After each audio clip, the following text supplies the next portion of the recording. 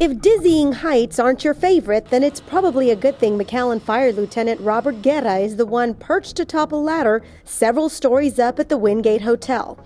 Luckily, Lieutenant Guerra has been at this for 25 years, and this is just another day on the job. We come to a multi-story building. We have people that are trapped in a building, and we decide which group of people to rescue. If there's one individual, as opposed to 6 people, we're going to go where the 6 people are at, and we're going to try to pull them out. Obviously, I mean, it's a hard decision, but it's a decision that needs to be made.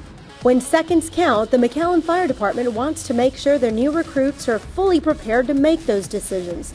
This aerial exercise is part of a 16-hour training capsule that includes classroom work and the hands-on ladder truck drills. Fortunately, in the city of McAllen, we haven't had a lot of fires where rescue with an aerial device has been needed.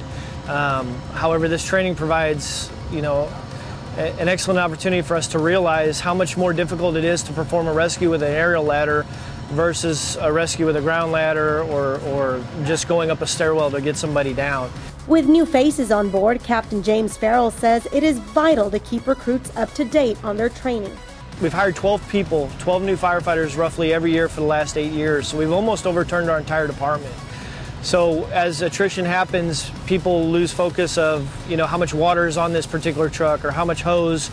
So we felt it was a good idea to go through all the major components of the aerial trucks so that everybody's brought to the same page, as far as how the truck operates and all the amenities that it has on it. His first year on the job, firefighter Rogelio Cárdenas says these hands-on lessons are instrumental. They learn the controls, familiarize themselves with the trucks, and scale the ladders until they're fully at ease. It makes a big difference because in the book, you're just reading it.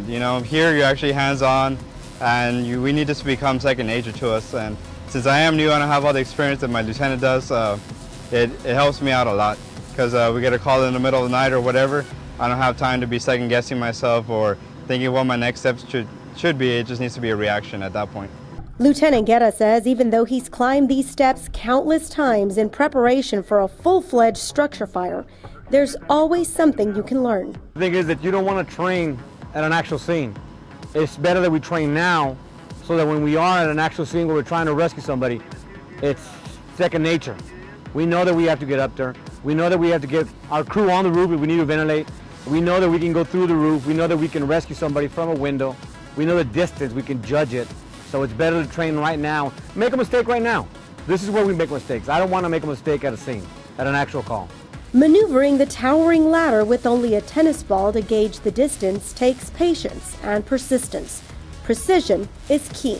We felt it was important that we practice our proficiency on rescue techniques because there's a lot to it. We don't want to put the ladders on top of the roof, the aerial ladder on top of the roof. We don't want to go through a window. There's certain things we need to focus on when we're doing training. And as you can see here with the training we're doing, it takes a lot to maneuver the aerial ladder so you don't hit the building. Practice makes perfect. For the City of McAllen, I'm Roxanne Lerma Cáceres.